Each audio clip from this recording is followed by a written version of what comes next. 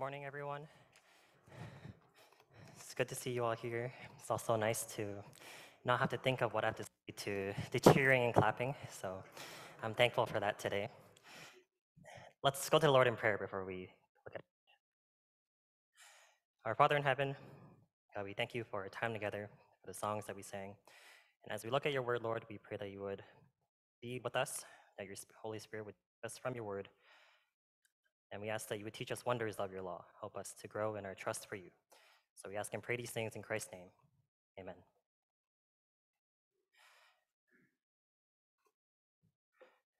So I'll open with a question. So when is someone foolish? When was the time that you thought of yourself as foolish? You look back at a experience and you might say, oh, I was such a fool this time. And you might wonder at our passage today, why does Paul call the Galatians foolish? Doesn't he know what Jesus said? Jesus said, don't call your brother or sister a fool. And you'll see that right away in our passage, that Paul speaks very bluntly to these Galatians. O foolish Galatians, who has bewitched you? So that's verse 1. And then in verse 3, are you so foolish? So it's rare to see Paul speak like this. And now, and you notice I've jumped to Galatians 3. So I've jumped over Galatians 1 and 2. But there's lots to be said about what's written in those chapters. So I'll summarize a few key points from chapters 1 and 2, because I think it's helpful background knowledge for what we're going to be getting into today. So in those two chapters, there is an emphasis on Paul's credentials. So Paul emphasizes that his authority, it ultimately comes from God. And that's why he retells the story of his conversion and also his acceptance by the apostles. Paul also makes it very clear that there is only one gospel. There is no other gospel. But it also presents a problem that's happening in the churches of Galatia. So you'll notice that it's plural in the greeting, so to the churches of Galatia, not the church of Galatia. Galatia was a large region filled with many churches, so there wasn't just one. And there are people who have snuck in. So chapter 2, verse 4, yet because of false brothers secretly brought in, who slipped in to spy out our freedom that we have in Christ Jesus, so that they might bring us into slavery. So these people are the Judaizers, people who insisted on following the law of Moses, and circumcision. So physical circumcision, let me remind you, it was a mark of the covenant in the Old Testament. So it was a physical mark that showed that you belonged to the people of God in the Old Testament. It was a sign that you belonged to the covenant, the promise. And these Judaizers were also the ones who were troubling the churches of Galatia. And they wanted to twist the gospel of Jesus Christ. So chapter 1, verse 7, it says, not that there is another one, like another gospel, but there are some who trouble you and want to distort the gospel of Christ. So these troublemakers, they likely made claims against Paul's apostleship. They didn't think that he was a legitimate apostle. So Paul has to make a defense both of himself and also of the gospel that he preaches. But now in chapter 3, Paul has to deal with some of the consequences of what these Judaizers were teaching. So hopefully, as we look at this passage, you aren't thinking in the back of your minds, does he think we are foolish? Is that why I chose this passage? No, certainly not. I believe Galatians 3 as God's word, it is always relevant, and that there's nothing new under the sun. So human nature largely is unchanged from the beginning of history until now. And some of the pitfalls that the Galatians fell into are still common today. And we can learn from the direction that Paul gives. So the main point for my message today is to live by faith in Jesus Christ and not by works or works of the law. So live by faith in Jesus Christ and not by works or works of the law. So the passage can be broken down into the following. So the Spirit is received by faith from verses 1 to 6. Then there's the example of Abraham's faith, verses 6 to 9. And then trust in Christ and not the law from verses 10 to 14. So Paul first deals with the main issue that the Judaizers brought up, mainly the idea of how you continue in salvation. Then he gives proof or evidence for his reasoning from the example of Abraham. And then sort of the natural result. So if you trust in the law, if you hear by faith, what is the natural result? So the first section, O foolish Galatians, who has bewitched you? It was before your eyes that Jesus Christ was publicly portrayed as crucified. Let me ask you only this. Did you receive the Spirit by works of the law or by hearing with faith? So Paul here, he's not calling the Galatians foolish because of their intellectual abilities. He doesn't think that they're literally dumb, but he's calling them foolish because of how they apply what they know. So they have heard the gospel already. They have personally experienced the effects of the crucifixion of Christ. And what I mean by that is that the Galatians are Christians already. They've trusted in Jesus already. They should know that there is no other gospel. But they have been bewitched. They're hypnotized. They're unable to see what is right before them. So in the ancient world, magic was attractive to the people of the time. Magic promised people control over their own lives. And especially in the ancient world, the world was one that was filled with many things beyond their control. So there were many uncertainties. And Paul is drawing a connection here between how magic bewitches people and how the Galatians were bewitched. So the Galatians were fascinated by what the Judaizers were teaching, which was circumcision, and following the Mosaic law, the law of Moses. And in that sense, those are works. Works gave them a sense of control over their lives. And this fascination, it blinded them to the obvious. And here it's the importance of the cross of Christ. So likewise, today, there are many things that distract us from the cross of Christ. One of the issues that comes up in Galatians is not how you become a Christian, but how you stay a Christian. And the answer to both these questions is the same. It is all by God's grace.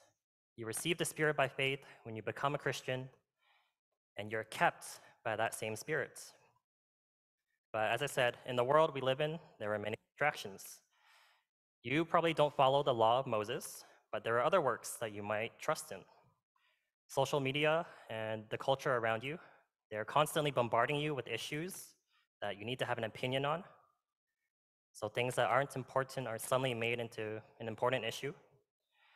So it's almost like, yes, you are a Christian if you believe the gospel, but you must also follow these things.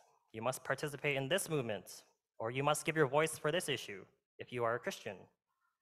So some of these things, they might be Christian, some of them might not be. Some of these things are good things, others not so much. But they all distract from the importance of the cross.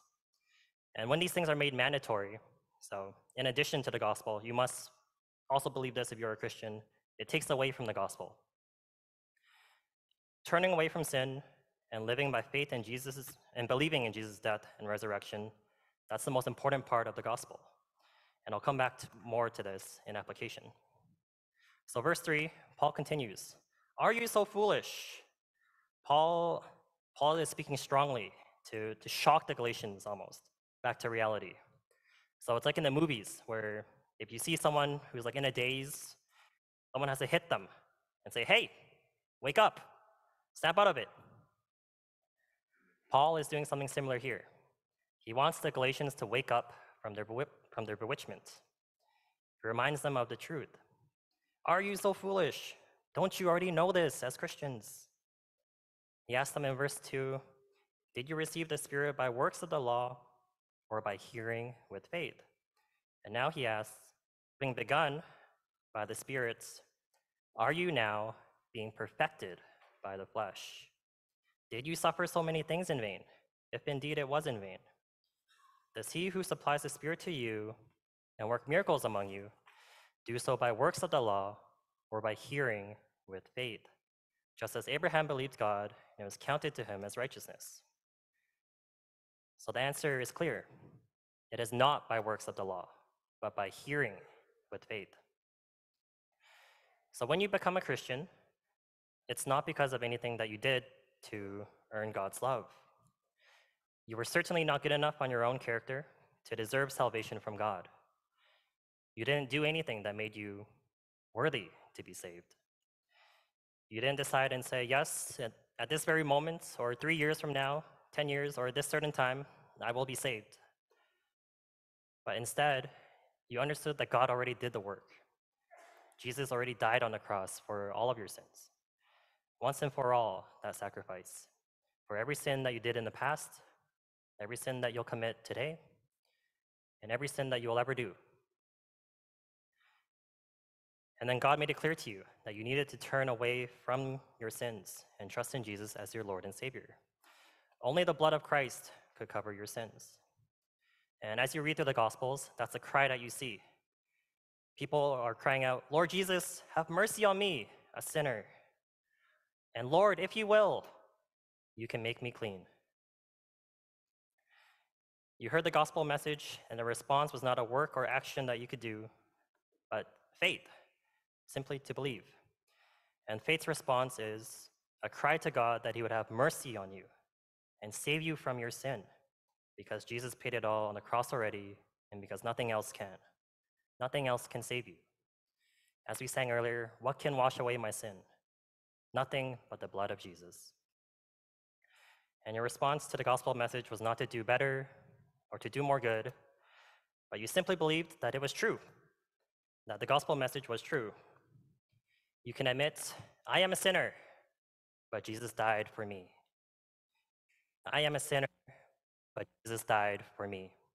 And it's a personal admission, not a general one. Yes, Jesus died for the sins of the world, but Jesus died for my sins. And so the way that you receive salvation is the same way that you continue in salvation. So the Galatians here seem to think that you could add something to what God had already done. So God saves you and God keeps you. That's the truth. But instead of relying entirely upon the Spirit, the Galatians were attracted to being perfected by the flesh. So what that means is that they were going back to the old ways, to the Mosaic covenant, trusting in circumcision and the works of the law. But ultimately, those things are useless. They're useless because they cannot save you. The mark of the covenant and the obedience to the Mosaic law, they cannot save you. They cannot cover your sin. And the example of Abraham in the following will show why. So you might ask, why does Paul reference Abraham all of a sudden? How does Abraham fit here? And if you know your Old Testament, you'll know that Abraham came before Moses. So Abraham was not remembered as one of the greats in Israel's history simply because he received circumcision, but instead, Abraham was remembered because of his faith, because he believed God. So when God called Abraham to move to a foreign land, Abraham obeyed. God made a covenant, a promise with Abraham to bless him and to make a great nation of him. And he would do this from Abraham's old offspring despite his own age. And Abraham simply believed that God would do it. God would do the impossible for Abraham. So in light of the contrast between the works of the law and hearing by faith, Abraham is an example of hearing by faith. God made a covenant with Abraham, and then the mark of circumcision comes after. So first, Abraham believed, then there's circumcision, the proof or the mark of that promise. The same is true also of Israel. So you'll remember from the history, God delivers Israel from slavery out of Egypt. He saves them first, and then later they receive the law. The same is true in James. First you have faith, then works will naturally proceed. As Christians too, first you're saved, then you're commanded to be obedient. So the Judaizers, they likely thought of Abraham as their father, but Paul makes it clear that the sons of Abraham are those who are of faith. So yes, there are physical descendants of Abraham, but there are also spiritual descendants. When God said that he would make Abraham's offspring as numerous as the stars above, as many as the stars of the heavens, he wasn't referring to just a physical bloodline that could be numbered, but to a spiritual one. In the Galatians here, evidently they're not Jews, but Paul makes it clear that the scriptures foreshadow this, that salvation was meant to come to all of the nations, not only to the Jews. So that's true today, isn't it? There are Christians, there are God's people from many nations, from many languages, from many tribes. And the final picture in Revelation is from every tribe, every tongue, and every nation. But if you look at the passage, you'll see that it says God would justify the Gentiles, Gentiles meaning non-Jews, by faith. And justification has the meaning of being declared righteous. So to use an example, I think older siblings, you'll know the opposite feeling of this. But older siblings, if you know, your younger sibling might do something that gets you in trouble. But for some reason, you're the one who gets in trouble. Your younger sibling who did it, they get off free. Your parents, they look at them, look as if they did nothing wrong. Your younger siblings are justified in a sense. They're free to go. But you, somehow it's your fault. So that's a bit of like what Christ experienced, where Christ suffered for the sins of the world, but not for his own sins, because he didn't have any sins. But there's the idea of justification. You've done nothing wrong. So God would count the Gentiles as righteous if they had faith. If they have faith, they will be blessed. They will be blessed like how Abraham was blessed. And by faith, Abraham was in a covenant relationship with God. He walked with God. But let me clarify one thing. Although Abraham believed, he was not justified simply because he had faith specifically. So believing by itself, that's not good enough. It's like saying, I believe God exists, but that will not justify anyone. So in James, it says that the demons believe that God exists, and unlike mankind, they also tremble out of fear because of that truth. But Abraham was justified because of the object of his faith, what he believed in. And what did Abraham believe? He believed that God would fulfill his promise to him.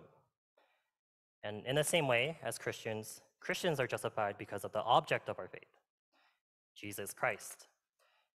You might believe that Jesus is a good teacher, but that will not justify you. You need to believe that Jesus did what God said he would do, and that is to redeem mankind from the curse of sin, which he accomplished by his perfect life and by his death on the cross. And faith means to trust in something. So if you trust in Jesus' perfect life and death for the penalty of your sin, you trust that your sin is paid for in full. There's nothing more to pay. If you trust God at his word, then you will obey God as a way to honor him. So you believe what he says is good and it's right. To use a human example, and hopefully it's a appropriate example since many of you play softball, if you trust your teammates when they call mine to make a catch, you don't push them out of the way to make the catch. If you don't trust them, you might push them out of the way to make the catch so that you can do it yourself. So you dishonor their actions when you don't trust them. And in the same way, if you don't trust God, you will do things your way. You will push aside God's commandments and say, I'll trust on my own understanding and on my own wisdom instead of God's wisdom. But God is certainly trustworthy. He has never failed to keep a promise. And he is faithful to everything that he has said. So you honor God by following his commandments if you trust in him. His words, they carry weight in your life, in the things you do, the things you say, what you think. And what I mean by carrying weight is what he says has an impact on your life. It's almost like if you get a haircut, and then maybe your parents tell you, your haircut looks good, but you sort of think, well, they have to say it looks good. So then you go to your friend that you trust, and then you ask them for their opinion. Does my haircut actually look good? And then you sort of trust their opinion. So their words carry weight in your life. In the same way, God's words should carry weight in your life. So in the final section, Paul explains why you should not trust in the law.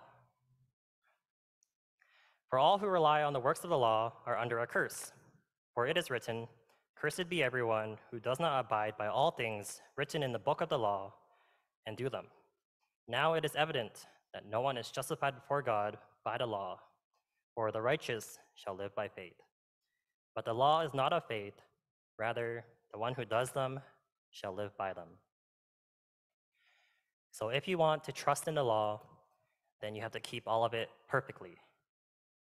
For the Galatians, if they accepted circumcision, then they would also have to follow the rest of the law, all of it. But it is clear, verse 11, it is evident that no one is justified before God by the law.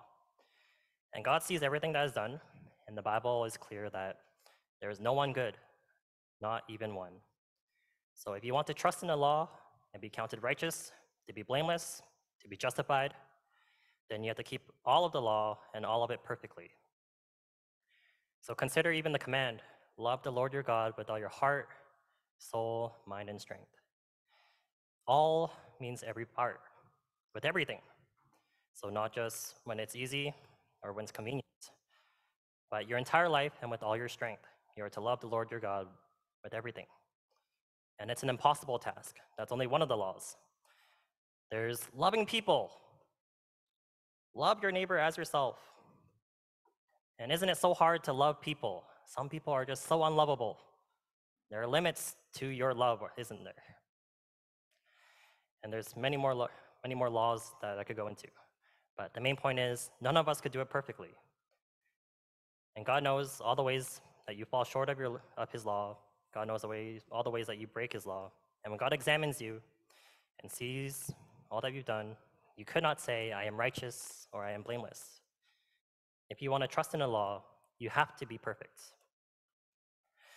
Now, maybe you're thinking, isn't it a bit unreasonable for God to expect perfection?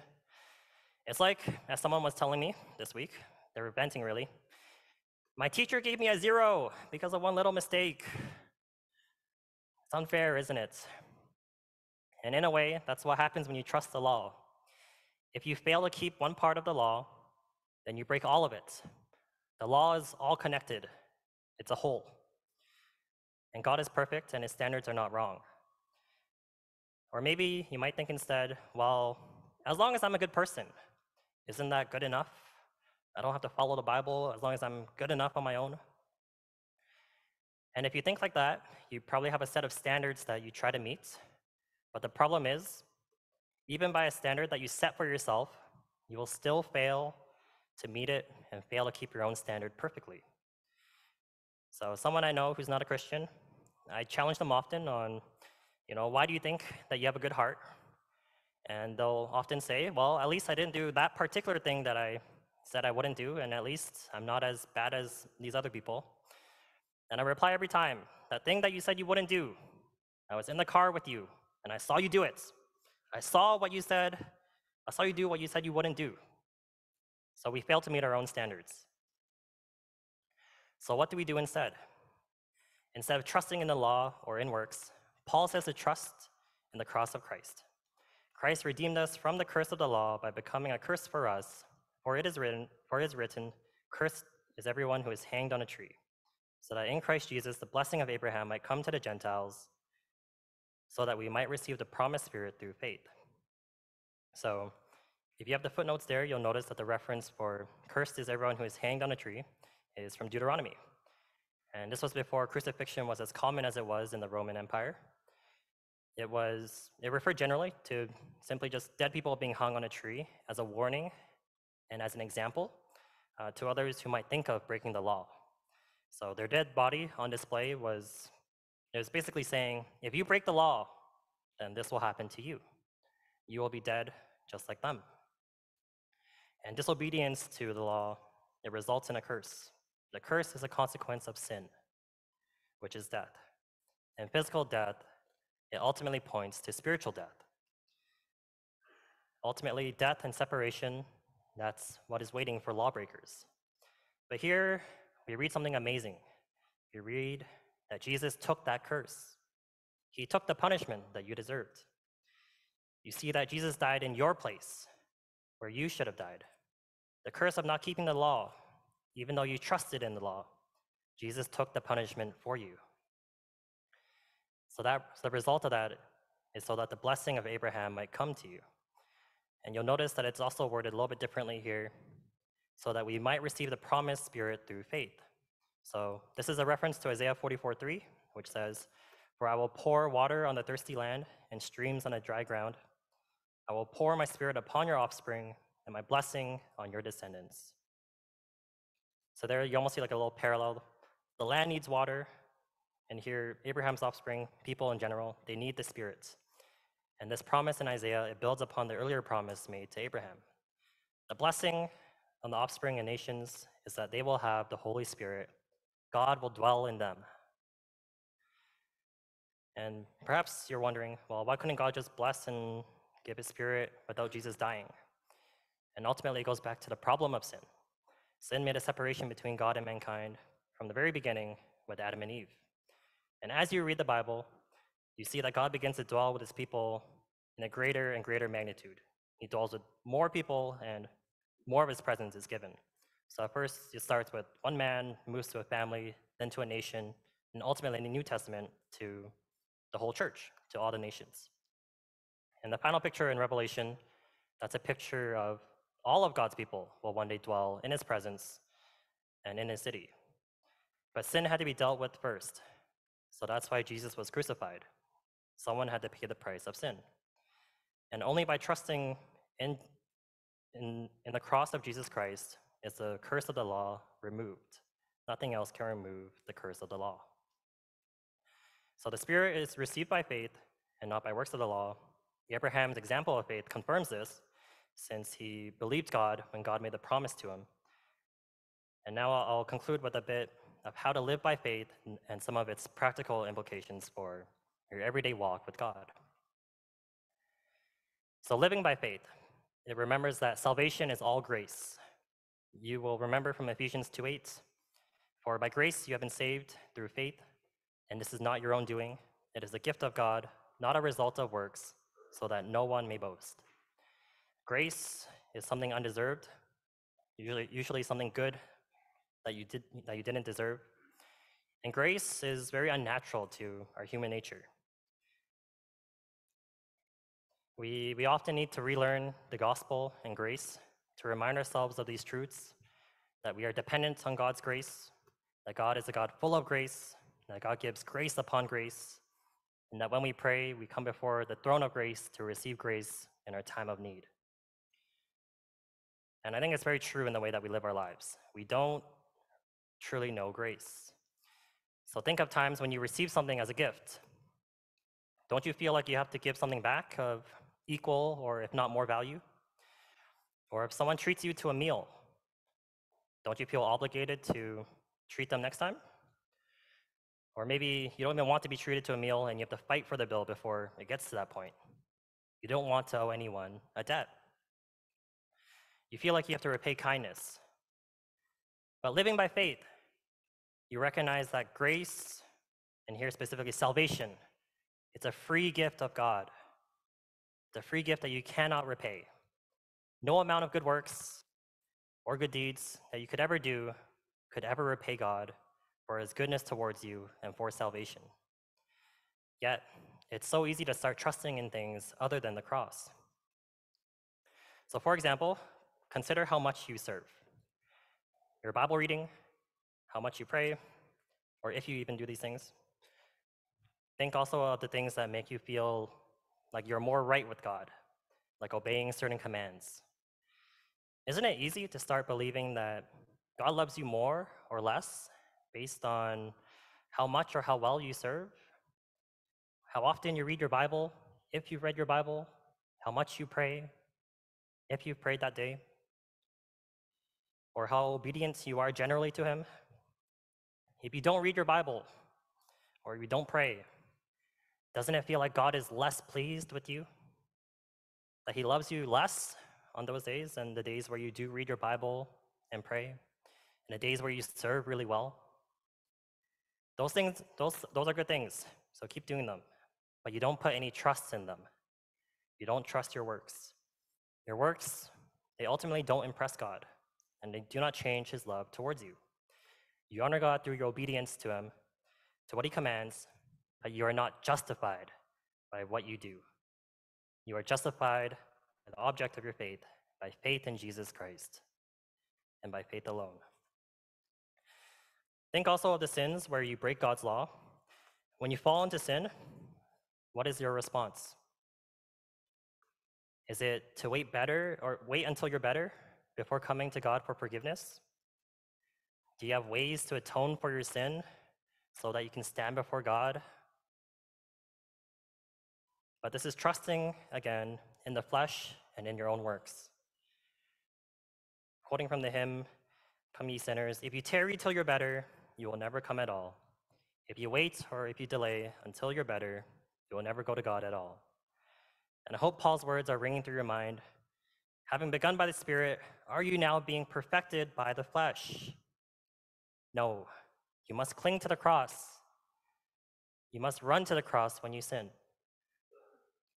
And here I quote a New Testament scholar, we cannot do anything to merit or earn God's favor. Our works always fall short, and hence we trust what God has done for us in Christ for our salvation. Our salvation is by grace alone, through faith alone. Faith is a needy cry for God, while works try to impress God. Faith is a hand reaching for help, while works insist that no help is needed. Faith trusts that God alone can accomplish salvation, while works smuggle in human effort and cooperation. So when you fall into sin, you cry out again with faith, confessing to God that you have sinned against love, you've sinned against a faithful friend, and you ask that God would forgive you because Jesus has already paid it all at the cross. God does not want you to live in a feeling of constant failure and condemnation. God does not want you to be depressed or discouraged in faith. And here I quote Thomas Schreiner again. Depression and discouragement surely have many causes, but one of the main roots of depression is a feeling that we have failed and are unloved. The gospel summons us to reject such feelings and to place our trust in what God says about us. God declares, you are justified, liberated, and forgiven. I love you. It's unconditional love. You recognize that there's a battle with sin while you live here in the flesh, but you also recognize that the penalty of sin has been paid for in full already. From 1 John 1:9, if we confess our sins, he is faithful and just to forgive us all our sins and to cleanse us from all unrighteousness. And Romans 8:1, there is therefore now no condemnation for those who are in Christ Jesus. In the cross, there is freedom from slavery to sin, and there's freedom from the guilt of sin, from the guilt and shame of sin. In the cross, there is amazing love. And here I'll quote one more time, just one great hymn. I stand amazed in the presence of Jesus the Nazarene, and wonder how he could love me, a sinner condemned unclean. How marvelous, how wonderful, and my song shall ever be. How marvelous, how wonderful is my Savior's love for me. He took my sins and my sorrows. He made them his very own. He bore the burden to Calvary and suffered and died alone. How marvelous, how wonderful, and my song shall ever be. How marvelous, how wonderful is my Savior's love for me. How marvelous and how wonderful indeed. God's love for you, it's not based on anything that you do. God's love, it doesn't waver, it doesn't change.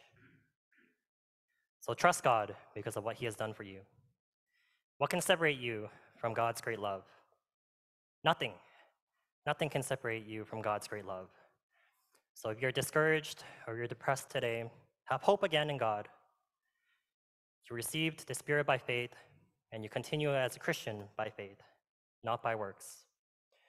Abraham is an example of faith, who believed God at his promises. So you too, you also believe God at his promises and at the good news. Jesus took the curse of the law so that you can come to God freely, with every sin paid for in full.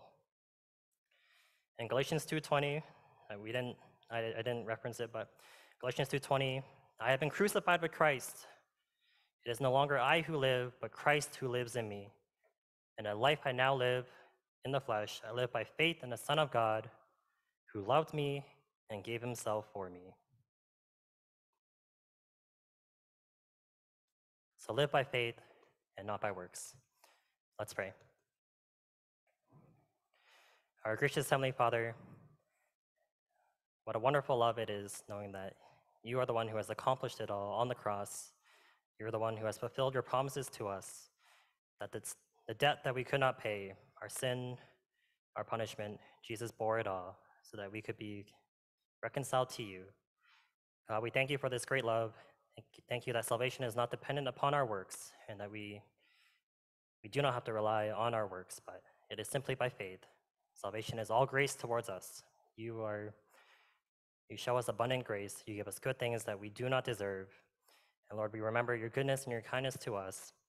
So help us as we look forward to the rest of our lives, to the rest of our day. Lord, help us to live by grace and by faith, knowing that you have made an end to sin, and that we can come to you, knowing that our identity is secure in Christ. Thank you, Lord, for your goodness to us. We ask and pray all these things in Christ's name. Amen. Please rise for